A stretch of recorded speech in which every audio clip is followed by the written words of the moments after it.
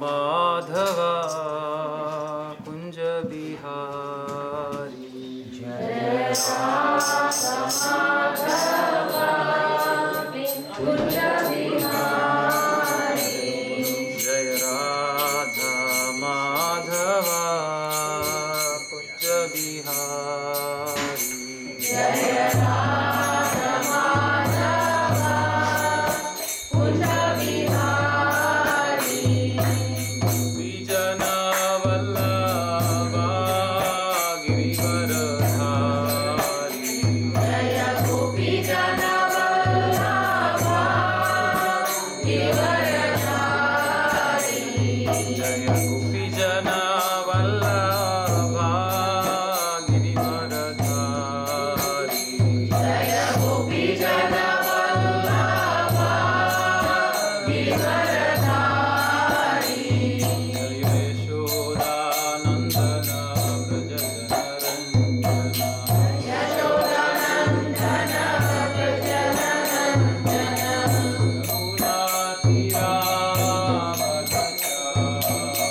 Yamuna Tira Vanachari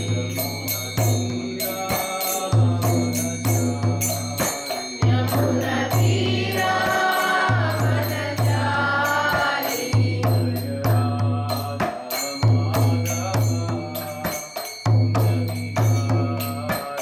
Jaya Radha Madhava Kunja Bihari Jaya Radha Madhava Kunja Bihari Jaya Radha Madhava Kunja Bihari.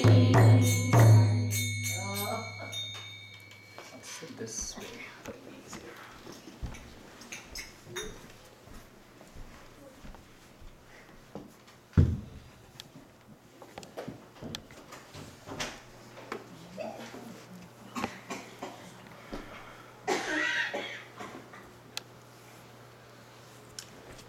Om Namo Bhagavate Vasudevaya.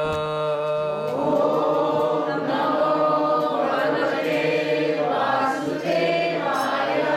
Om Namo Bhagavate Vasudevaya. Om Namo Bhagavate Vasudevaya. Om Namo Bhagavate Vasudevaya. Om Namo Bhagavate Vasudevaya. Narayanam Namaskrityam Naram Chaiva Narottamam Devim Saraswatim Vyasam Tato Jayamudhiraye Nashtaprayeshu Bhadreshu Nityam Bhagavata Seya Bhagavate Ruttamaśloke Bhaktir Bhavati Nishtaki Mukam Karoti Vachalam Bhagum Lankayate Yatprabhatamaham Vande Shri Gurudinatarinam.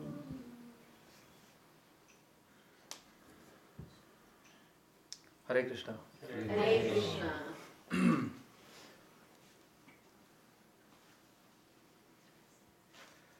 So it is said that Bhagavatir Uttama Shloke Bhaktir Bhavati Naishtaki. When you are actually doing Bhagavatam every day, when you are actually doing the service of the Lord every day, when you are doing the devotional service every day, when you are actually serving the devotees every day, so it is said that two things will happen. The first thing, whatever which is troublesome will be vanquished. And then bhakti will be established in our heart as an irrevocable fact. Right? That's what they say, like bhaktir bhavati naishtaki. It will be established as an irrevocable fact in our heart. So that is what the whole purpose of the gathering and doing the kirtan and hearing the glories of the Lord and associating with the devotees, serving the devotees and taking prasadam. All these things is to get that bhakti. The whole purpose is that bhakti. All the other things is byproduct. the happiness, the pleasure of meeting devotees, the pleasure of enjoying prasadam, the pleasure of singing, hearing or singing nice beautiful kirtan, everything is byproduct. The whole thing, the sum and substance of all these activities which we do is to get bhakti. That is the whole purpose. So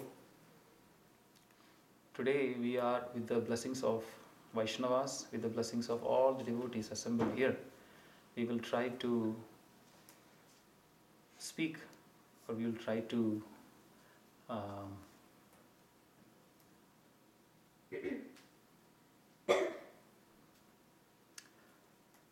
think about some of the pastimes in the Bhagavatam. Today Mataji has asked me to speak about the prayers of Gajendra.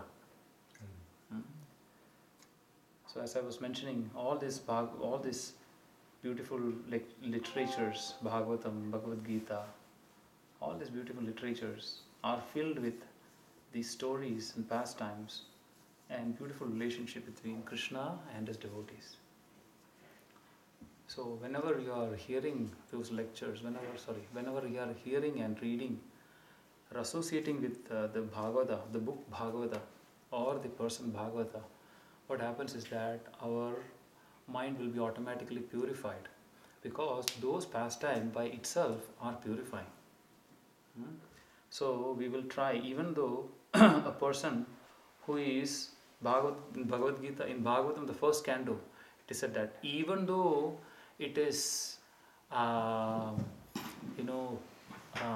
imperfectly recited, even though it is imperfectly told, but the Bhagavatam itself is so potent, the pastime itself is so potent, it will supersede all these imperfections and will pierce into the heart of the listeners and the person who is speaking also, right? So it's a two-way purification. So it's said that when you are actually sitting on the Bhagavatam class, two things will happen.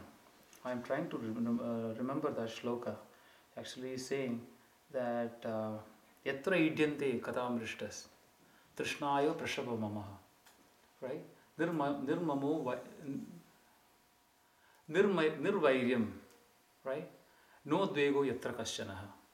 Yatra idyante. The more you sit and hear the lectures of Bhagavatam, the more you hear the lectures, the more you read the lectures, two things will happen. Nirvairyam yatra bhudeshu. Nirvairya means what? Vairya means what? Enmity.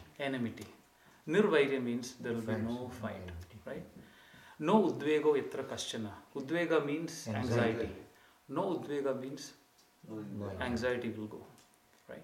So this will automatically happen.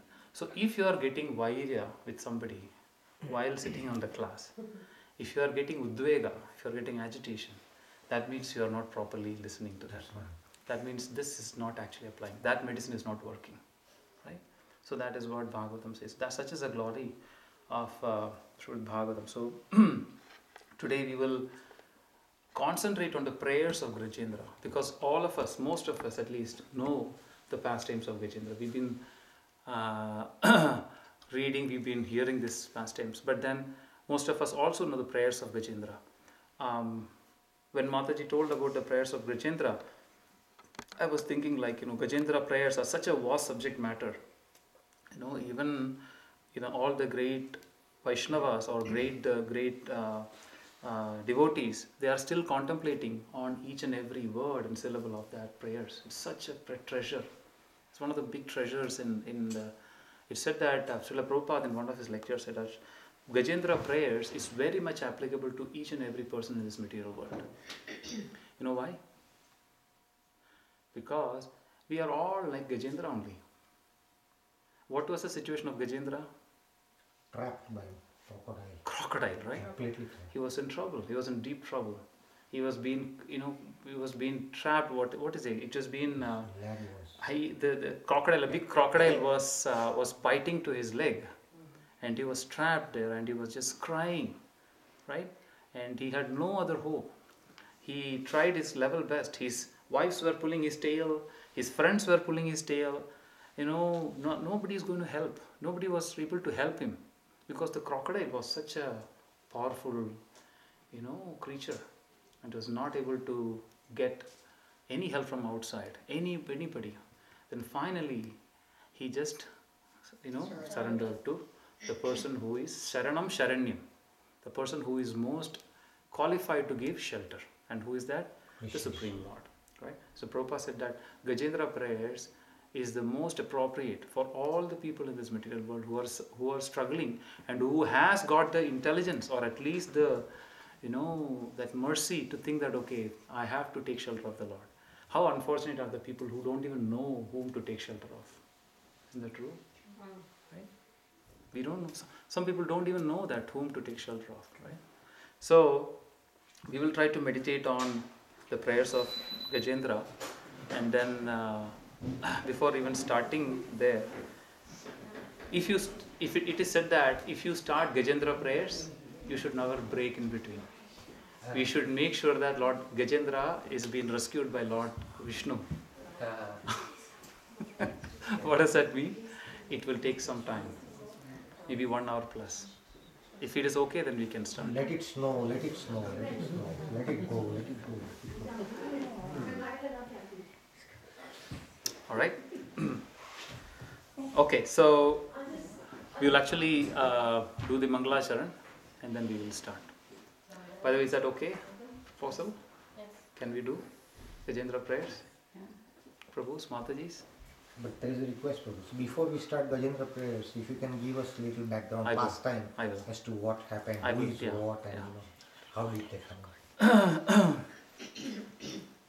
You can ask Prabhu how to do that. Sorry.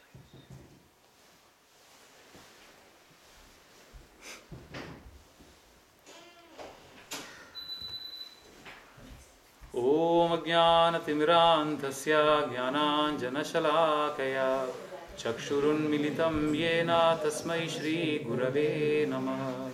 Shri Chaitanya Mano Abhishtam Sthapitam Yena Bhutale